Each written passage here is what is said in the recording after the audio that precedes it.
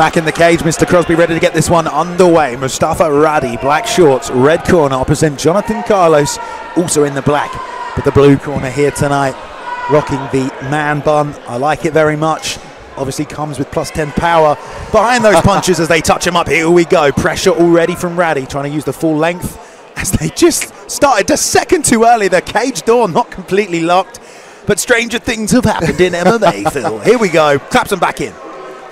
And what Radi needs to do is get right in the face of Carlos, right from the get-go. Oh, another stop straight away. What an with interesting an inside start. leg kick and a low blow. Radi doesn't look too phased, trying to shake it off right now, but yeah, definitely a bit of a weird adrenaline going to be coming into this one. They touch him up straight back in, maybe for the third time, we'll see. Like I was saying, Radi really needs to get into the face of his opponent. He can't allow him that space with which to work. This is beautiful. Baited his opponent into planting down on the feet, changes levels, gets the takedown, now finds himself in such an advantageous position. And not just the timing on the level change, but the drive once he had hold of the legs. Watch out for a triangle here, potential setup, but great job to adjust by Radi here to compress his opponent against the cage. Yeah, good job using that fence, working the body right now, making it really hard for Carlos to control the posture, keeping him off his back, but active off the back. We mentioned his credentials as a jiu-jitsu guy and getting good control on that left arm. Nice job by Radi to be aware of that, and every time he feels that, he keeps his posture nice and compact. Very, very smart. What he needs to do is be careful about these winging punches. Watch the bicep control here from Carlos. Yeah, you can tell he's a jiu-jitsu veteran, just trying multiple ways to sneak and set up that triangle. Definitely seems to like to go to it. Of course, in MMA, sometimes, you know, there's guys like Michael Bisping that will tell you, try a few submissions, but it worked to your feet. Just as we say that. Look at the way he used the whizzer. That was absolutely beautiful. Used the whizzer to clamp down, planted his hand down to get back up, and now finds himself in the early stages of get up. Yeah, building off the base right there, right knee to the mat, trying to work now, even trying to scoop back that right leg. Very conscious of the back take as well, as Radi tries to use the body lock to rotate round to that far side, and he's keeping his back now to the fence again. Speaks to the high level experience of Carlos, knowing that this is a dangerous position. If I want to get back to my feet, I've got to plan and use it wisely. When you're competing against somebody who is as dangerous and as dynamic as Carlos is on the ground, your jiu-jitsu, my old jiu-jitsu coach Johnny Burrows used to say, your approach needs to be like death metal. The tempo needs to be low and slow and heavy. And that's exactly what we're seeing right now from Radi. Like death metal. Okay, I like that. That's an interesting analogy. Radi definitely tripoding up, framing up, giving him some extra space to leverage some power into those punches, but also trying to find a way to crush past the guard. Almost sneaks through to half guard right there, but Carlos is creating a lot of space here, which is going to give him a ton of options as long as he's got that space. And he's doing enough to keep himself honest here. He's not just holding on to the position, he's landing enough shots to prevent the referee from standing them up. It's fantastic fight IQ so far from Radi. Good wrist control now with the right hand. And look at that head position, just right underneath the chin, making things uncomfortable, because invariably, as we know in MMA, where the head goes, the body follows. Of course, yeah, it really does do a good job of locking down your opponent's hips as well, when you can get your upper body that far on top of their upper body. And a good way to tell that is with the head position. Great shrimping there, right, though, as he pushes off and looking to return to full guard. Again, still trying to gain wrist control on that left arm, perhaps to stop him from maintaining this half-guard position right here, Phil. Constant methodical pressure from Radi, and even when he has allowed his opponent, when he has allowed Carlos to move, he's kept him pinned against the cage, which prevents him from extending, from getting the hips involved. It's so smart. We've spent a lot of time here now in this fight, about 2 minutes in this position, about a minute and a half left on the clock for this round. Carlos, again, been real careful about this, you know, didn't want to go to the knees and give up the back, has done a good job squaring the hips against the fence when Radi is threatening that position. And we talk about Carlos not getting finished very often.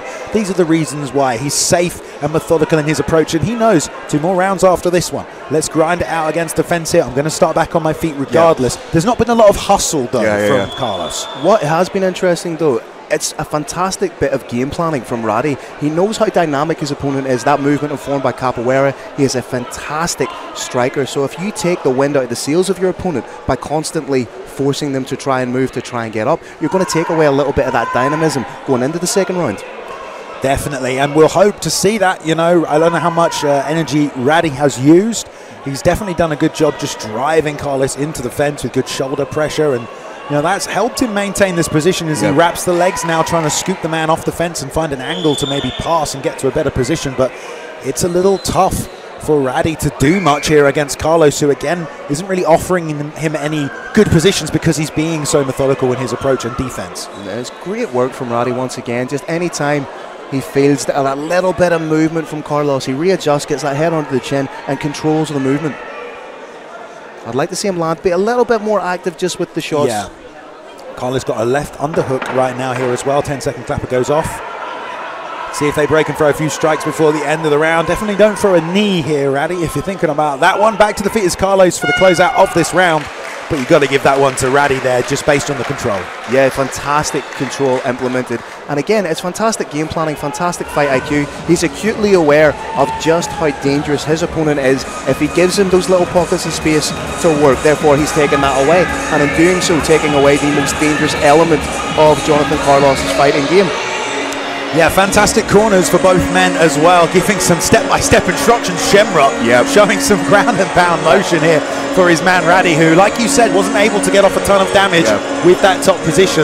See if the same strategy comes out, because he level changed quite early into that first round. Yeah, you can see, I think Shamrock is very much of the same mind as us. Yes, you're winning the fight, but to put a little bit more of an exclamation mark on it, maybe land a little bit more ground and pound. But what we need to see from Carlos going into the second round is constant lateral movement. As soon as he feels his back against the cage, he needs to move into the open forum, the center of the cage. Yeah, we've seen, obviously, Radi very dominant in that position. Carlos, even with that jiu-jitsu black belt, that credentials, has shown he's had the trouble, especially against the cage. And like you said, if that takedowns happens in the open, in the mat, maybe would have seen it play out differently on the feet. He definitely had trouble controlling position with his back and head squished up against that fence as we lock in the cage for the second round here. Still nice and light on the feet. There's that blitz we were talking about. And did you see how he switched stance to cover distance there? Yeah, started with the rear right uppercut. You don't see many combinations start that way. But once again, back is to defense. Radi has shot this takedown, trying to strip that back left leg and also rotate round, possibly to the back. Watch out for that Dagestani handcuff. Yeah, if he can lock up that left arm of Carlos, that will not be good. May potentially be working for a very slow, methodical back take here. Yeah, and Carlos has done such a good job of keeping that butt to the fence. You know, that is what you want to do, to just not give your opponent any space.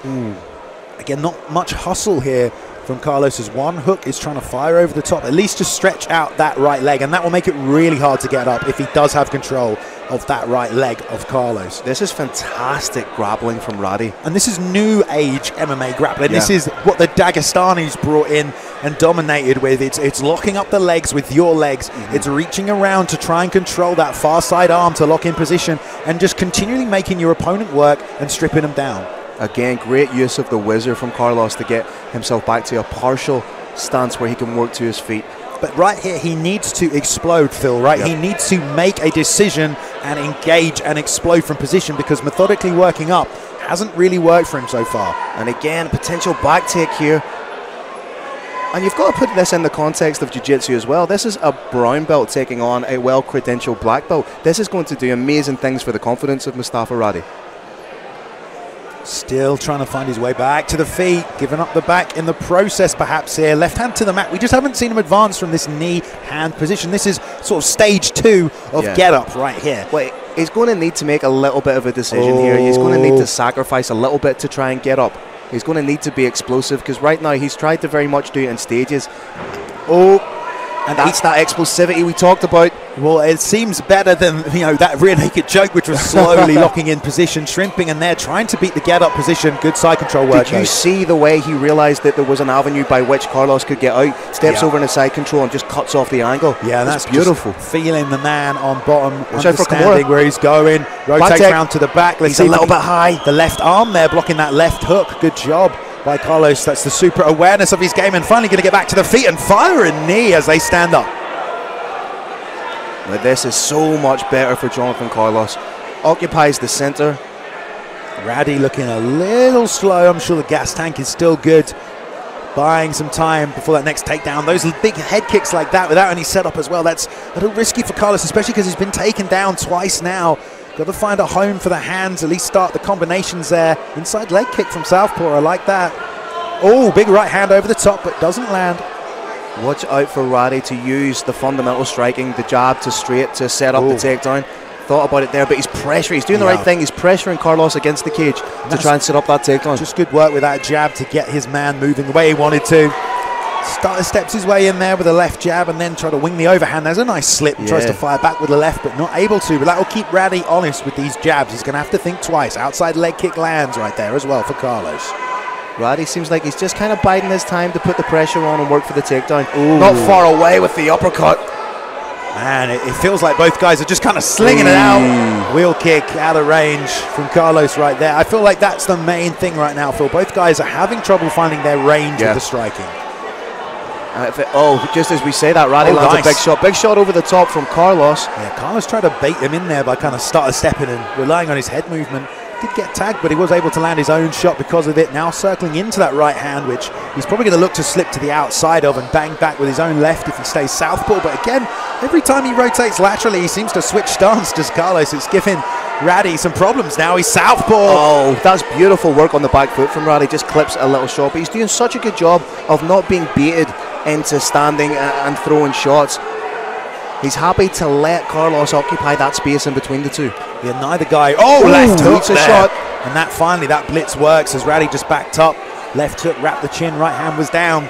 And now you see a little bit of confidence from Carlos. You see him moving a little faster. That's a lovely straight left. I don't know if it landed on the chin, but that was accurate off the slip.